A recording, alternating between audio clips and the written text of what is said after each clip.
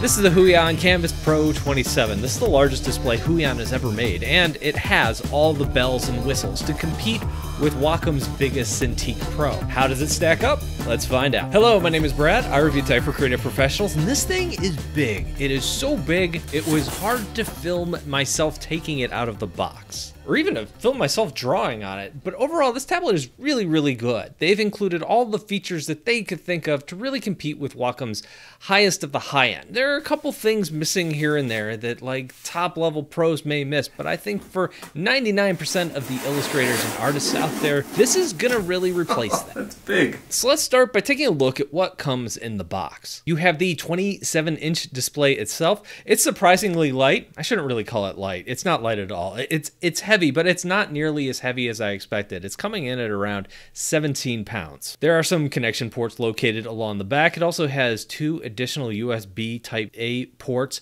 and a headphone jack along the side. There are these nice fold-out feet. This sets it up at a nice 20-degree angle. That's a nice drawing angle. Not included here is a stand. In some of Huion's older, larger tablets, they just include a stand there that also allows you to take this and set it up at like a 90-degree angle in case you want to also use this as your monitor. But what is included here is they have all the mounting holes you need to install like a VESA mount stand along the back. There are all the power cables that you will need to power this thing. Also in that box are some USB Type-C cables, an HDMI cable if you want to connect it that way, an extra USB Type-A cable. There's also this fancy pen holder, more on that in a minute. Also included is a shortcut remote. When I was buying this on their website, I didn't see this included in the things that were going to come with it, so I was pleasantly surprised when I saw it in the box. There's a quick start guide, a cleaning cloth, and a really nice drawing glove. What? Why is everybody looking at me like that? Ah, right. If you're looking at a display this big and this expensive, really built for pros, you probably don't need my Learn to Draw in 60 Days course. That's because it is designed to cover the basics of illustrations. It really is meant for beginners, people really starting out in art who want to hit the ground running when they jump over to more advanced tutorials and courses. But if you are in that boat and want a new lesson every day to learn it kind of at your own speed, check out bradsartschool.com to learn more. So let's take a look at the display itself. What kind of screen are we dealing with here? Well, this is a full 4K panel. That's 3,840 pixels by 2,160 pixels. It's got a 60 hertz refresh rate. Overall, it looks really good. I could not fit this on my main desk when I was working this week, so I ended up keeping it on my side desk, which is getting a lot of direct sunlight, yet it held its own. It didn't get too washed out. They are calling this a studio grade monitor with a 99% sRGB and 98% Adobe RGB, even 97% DCI-P3 coverage. This thing is also calibrated and color tested in the factory before they ship it out, and there's a little piece of paper that comes in the box that shows those test results. The screen has a matte coating on it. It is an improved matte screen this time around, and you can tell it doesn't distort pixels or color as much as some of the older, more coarser matte screen coatings that I've seen. Not that they were bad before, you could just tell that this one is a little bit different. This is also touch enabled. I found the touch to be okay. There's also an asterisk by this.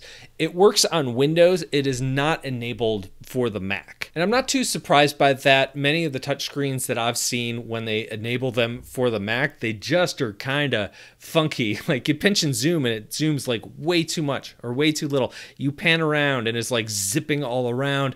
The Mac just doesn't work well with touch interface controls. So not including them does kind of make sense, but if you are a Mac user and we're hoping for that, you're not going to get those features here. Now, Windows, on the other hand, multi-touch works really well. I did find some like extra palm rejection things here and there. I wasn't finding many like extra palm marks when I was drawing. That wasn't really a problem, but every so often it would switch layers on me, which is probably more annoying when you're drawing on the wrong layer for too long. But this is where the drawing glove comes in.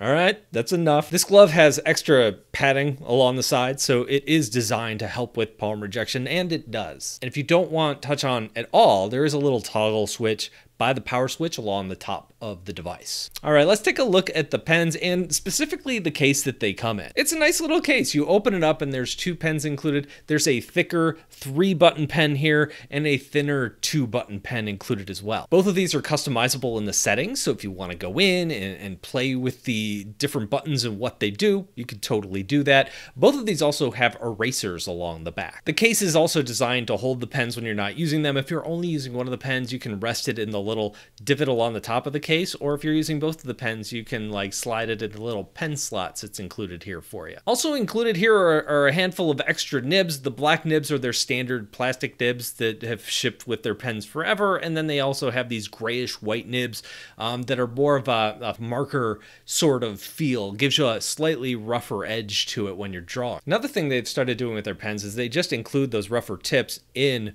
both of these pens by default. And that kind of makes sense because the matte screen coating that they're using here is smoother than it has been in the past. I mentioned kind of at the beginning of the video that they have changed that up. And if you use the black plastic tips, they slide around too much, but those like scratchier white gray tips, they give you a little bit more texture to it. They're getting more of the feel from the pen tips than they are from the screen. And this is a trade-off because when you make that coating a little bit glossier, you know, a little less rough, you get better colors. They just pop a little bit more, but you are losing some of that drawing control. Now, as far as the actual drawing experience, the pen is very, very good. Other areas, I think Huion is really doing a great job here. One, this is a 16K pen. This is their new, I think it's their 4th generation pen. By 16K, I'm talking about levels of pressure sensitivity. Now, once you get above 2,000, 4,000 levels, you're probably not going to notice it too much.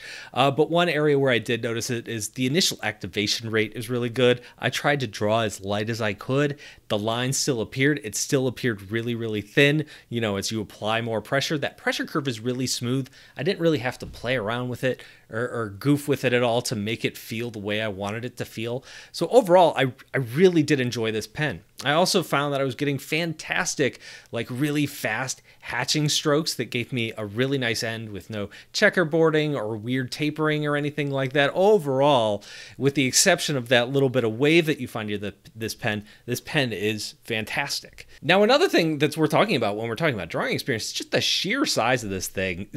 27 inches is enormous. I'm used to drawing on an iPad or an Android tablet, a much smaller screen. Now, this is luxurious in a lot of ways because you have so much room, even if your windows and little like palettes and things like that are taking up much of the screen.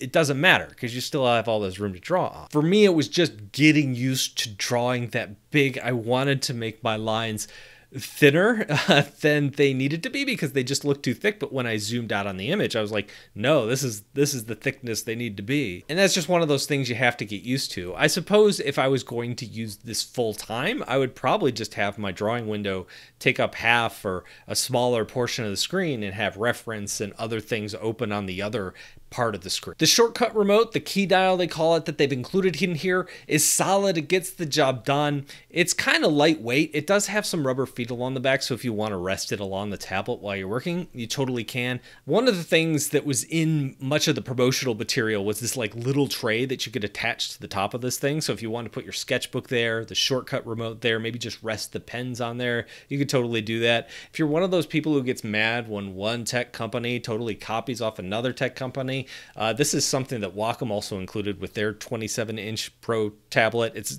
pretty much identical, which I thought was kind of funny. But hey, a good idea is a good idea, and it's an extra purchase, but you can pick that up for this device. So all in all, what do I think? I think this is a great device. The only little thing that I would like to change is just getting rid of some of that pen wave, especially on the Mac. But other than that, like when I look at this feature for feature, you know, the 4K screen, the touch, 60 hertz, maybe you go to 120 hertz. There's just not a lot of extra things that you can add to this device. I think if I was going to draw with this full time, I would probably get like an ergo arm or something like that for it, a nice stand so I could use this as a monitor or as a drawing tablet. But it's kind of nice that the feet are built in. You know, that was something that was missing from the Wacom Cintiq Pro 27, is it was just completely unusable without a stand because of the way the back was designed. This thing is $2,000. But if you look at the most comparable thing that Wacom is putting out there, it's $3,500. $2,000 is still a lot of money, but that's the price of what a similarly sized Wacom tablet would have been, I don't know, 6, 7, 8 years ago. One of the reasons Wacom's prices have been inching up is they've been adding more and more into their tablets that I personally don't necessarily need. One of the big things in their latest versions is this Rec 709 color space. Huion doesn't have that here. So if you're a filmmaker, photographer, and that is something that you need in your reference monitor or your drawing tablet, you're not going to get it. If you don't know what Rec 709 is, don't worry about it. As far as just looking at this display, personally, I cannot tell. I can't see the color difference between a Wacom and a Huion tablet. But by including some of those higher end color spectrums, that is driving up the price of the Wacom devices. And as an illustrator who doesn't necessarily need that feature or notice that feature all that much, it is nice that Huion is kind of coming up and saying, okay, we're going to give you 4K, we're going to give you touch, we're going to give you all of these high-end features in a really big display without you having to pay for some of those other high-end features that you may not need. So yeah, good display if you can afford it. What do you think? Let me know down below in the comments. Thank you all for watching, and I'll talk to you in a couple of